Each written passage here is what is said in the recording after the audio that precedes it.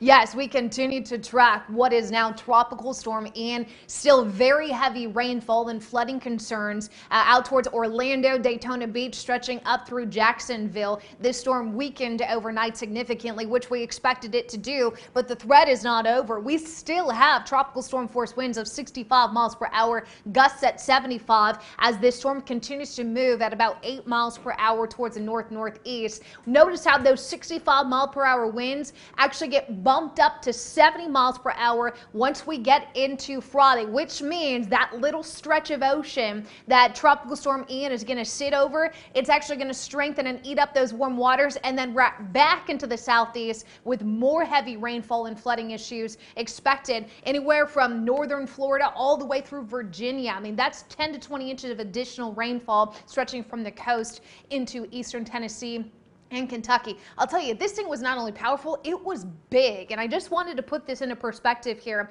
State of Texas, about 773 miles wide. Harvey was 230 miles in width.